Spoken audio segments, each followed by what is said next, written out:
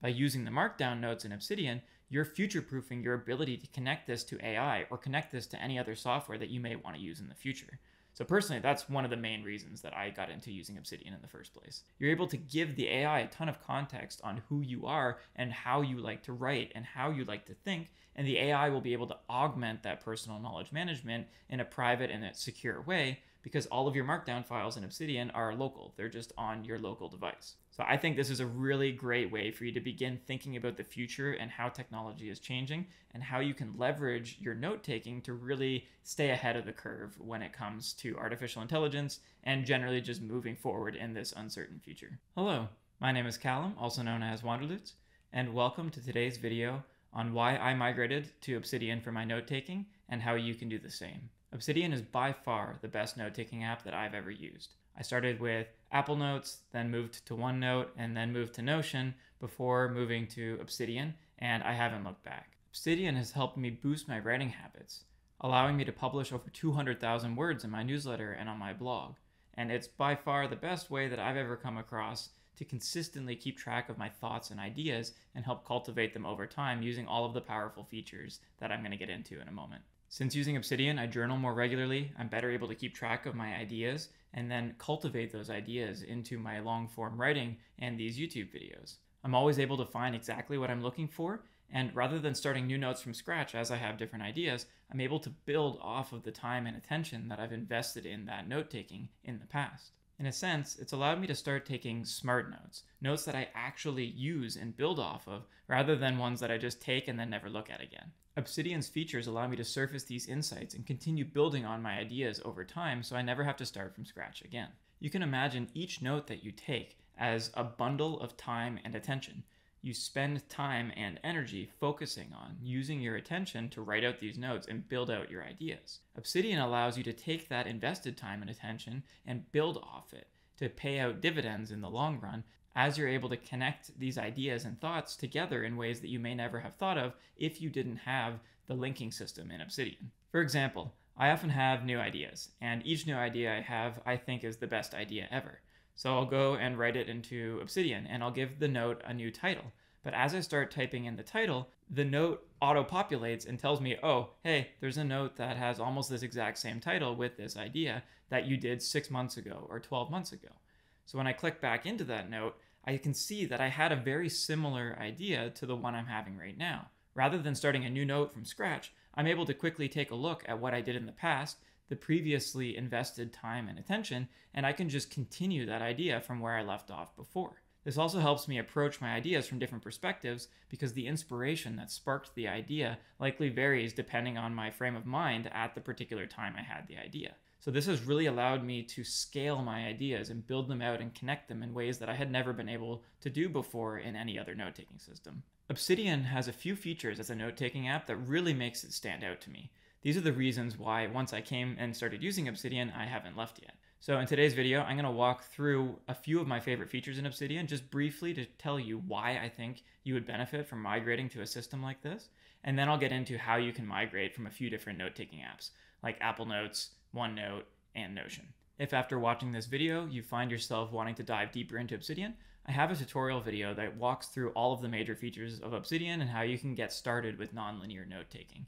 It's called Obsidian for Beginners, and a lot of people have told me that it's the best overview of Obsidian that they've seen, so I think that you would probably find it helpful as well. Okay, now let's get into a few of my favorite features of Obsidian. Since I go so much more in depth on all of these features in my Obsidian for Beginners video, I'm just going to briefly outline them. So the first major feature is called bi-directional linking, or linking. This is where in Obsidian you can use two square brackets and you can create a note title that links from one note to another. So this is a really powerful system because not only is it a singular link, like you would think about with a website where it takes you somewhere, but because it's bi-directional, it goes both ways. When one note is linked to another, they're both able to reference each other.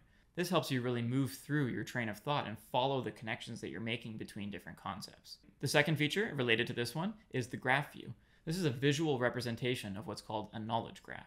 And this is where you take all of those notes that you've been linking using the bi-directional linking in Obsidian, and you're able to visualize a graph showing you how these connections appear, and more importantly, how clusters of information appear as you connect your information together to form knowledge. The overall graph view might not be that helpful, but it is interesting to look at.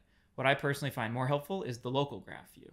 And what this means is you're able to open up the connections for one specific note and expand out the concentric circles of how many nodes are connected to it. This I have found to be a really great way for connecting one idea to another and then seeing how I can bring in different topics related to my previous idea into the new one. This is what really has helped spark a lot of my inspiration for my writing in my newsletter and for my YouTube videos. Knowledge graphs are such an effective way of organizing and connecting information that this is actually how Google operates, and this is what's going to be a very powerful way to ingest information and knowledge into your own personal AI assistant, which I'll get more into in a moment. The third feature in Obsidian is templating. So you can think of a template as a building block. You're able to go create almost a cookie cutter, an outline of what you want a particular note to have, and then all you have to do is press a single button, and every time you use that template to create a note, it'll populate the note with all of that information. So I use this as part of my Zettelkasten system, as part of my newsletter, my YouTube template. I have templates for all different kinds of notes. So when I'm about to go create a note, for example, because I'm reading a book, I have a source note for books that I will use to automatically populate that template, which provides a spot for me to instantly begin writing down my thoughts and ideas and quotes from that book without having to think about how to organize it or where to move that note. This saves me a ton of time and energy and prevents overthinking because I don't have to worry about how I'm going to format a note or where I'm going to put it. By applying the template, the note format is automatically created and it automatically moves into the proper folder where I want it to end up being. I would love if you would please consider subscribing and sharing with a friend. Word of mouth and subscribing are by far the best way that you can continue supporting me so that I can continue making these videos that hopefully you and many other people will find helpful. As I'm working on making YouTube my full-time career, your support means more and more to me. If you're interested in joining my paid membership, I do have an option available where I give out templates to my paying subscribers, and these members are the ones that are helping me continue to afford making these videos. So thank you very much for subscribing, and I appreciate your support more than you know. The fourth feature is that Obsidian operates on Markdown files. You can think of Markdown as the most basic form of text editor. It's kind of like a TXT file where it just has the basic information, but you're able to apply slight changes, like a single hashtag, for example, is header 1, 2 hashtags is header 2, 3 hashtags is header 3. If you put an asterisk around your word, it creates italics. So there's a really simple way of formatting that allows any other software to read that format and understand the formatting that you've applied to it. You can think of it like the most basic building block of text editing on digital systems. It doesn't have any particular proprietary formatting for it, like Notion or Word. And a good example of this is using NotebookLM, Google's AI software. You're actually able to drag and drop Markdown files, like from Obsidian, but you can't add Word files and you can't add Notion files. This is because Notion and Microsoft have walls that prevent how people can migrate from one system to another. By using the Markdown notes in Obsidian, you're future-proofing your ability to connect this to AI or connect this to any other software that you may want to use in the future. So personally, that's one of the main reasons that I got into using Obsidian in the first place. I think that future-proofing your personal knowledge management, your second brain, is going to become more and more important as our systems begin to integrate more with artificial intelligence. Imagine now you have your own fully secure private artificial intelligence personal assistant, and it's able to read your knowledge graph. It's able to read the database, your knowledge base that you've created in Obsidian. You're able to give the AI a ton of context on who you are and how you like to write and how you like to think, and the AI will be able to augment that personal knowledge management in a private and a secure way because all of your Markdown files in Obsidian are local. They're just on your local device. So I think this is a really great way for you to begin thinking about the future and how technology is changing and how you can leverage your note-taking to really stay ahead of the curve when it comes to artificial intelligence and generally just moving forward in this uncertain future. Related to Markdown, the fifth major feature that I want to talk about is plugins. So a plugin is effectively a way where you can take your Markdown notes and you can interpret them in different ways. For example, one is called DataView. And DataView allows you to take the metadata, the properties associated with your notes, and you can query it to produce databases that reference specific notes based on tags and topics and connections and many other things. So by operating in Markdown, you're able to connect to the vast library of plugins that Obsidian has to offer. The last time I checked, there were over 2,000 plugins. So really, this is a way for you to start with the basic building blocks of Markdown, but then interpret your notes in any way that's going to be the best and most optimal system for you, your personal knowledge management. Another example plugin is the Daily Note plugin, and this plugin is what has helped me improve my journaling and get into a consistent writing habit over time. I actually just made a video that walks through the Daily Note plugin and how I personally use that system. So if you're interested in learning more about how you can begin getting a consistent writing system going using the plugins in Obsidian, I recommend checking out that video. Another one of my favorite plugins is the Digital Garden plugin, and this is how I'm able to actually take my Obsidian vault, select specific notes that I want to make public, and then publish them to my Digital Garden at wanderloots.xyz, and I can do all of this for free.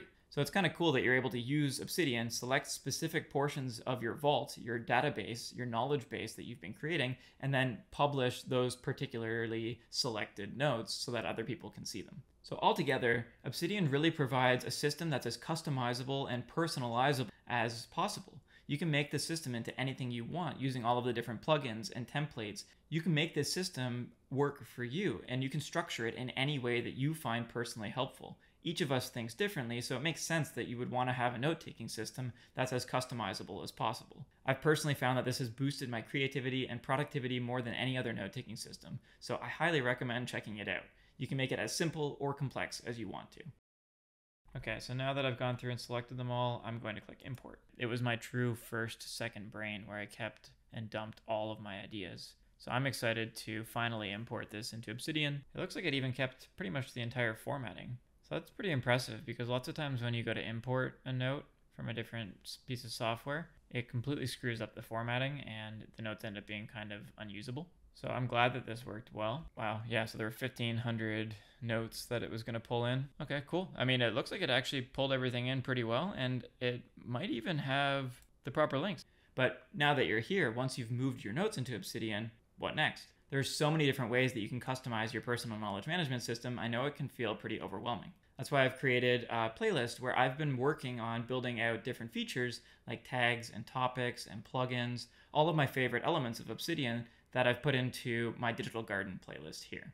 So if you're interested in expanding how you can use Obsidian once you've imported your notes, I recommend taking a look at that playlist, because a lot of people have been finding it very helpful, and I hope that you do as well. In particular, I think that the Obsidian for Beginners video is a great place to start, because this one walks through all of my favorite features in Obsidian and goes more in depth on how to actually practically use each of these features in a way that beginners can understand. So I recommend checking out that video if you're looking to expand your Obsidian use. And if you're interested in looking at how I publish these notes from Obsidian into my Digital Garden at wanderloots.xyz, I recommend checking out my website, my Digital Garden, because this shows you a good example on how you can create different types of notes and link them together in a way that you're also able to publish if you want to. A few other videos in that playlist are tags, topics, and maps of content, how I organize my Obsidian notes for emergence to try and generate emergent insights rather than just linear note-taking systems. And related to that one, I also have an automatic inbox and index tutorial where I show you how you can move notes into specific folders,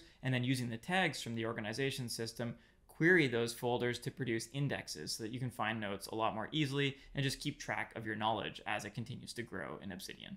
And if you're looking to kickstart your vault with a more comprehensive system for note-taking, I recommend checking out my molecular Zettelkasten video. Zettelkasten is one of the most productive note-taking systems of all time that many people have migrated to Obsidian specifically to use. So I walk through how I set up my Zettelkasten system. And if you're looking to get a downloadable copy of my vault that I use for my molecular Zettelkasten, I have made it available for my paying YouTube members. So if you're interested in supporting me for the videos I'm making and want to get the added perk of a beginner's vault for Obsidian using the Zettelkasten method, I recommend checking out my channel and consider subscribing. Thanks again for watching, and I will see you in the next video.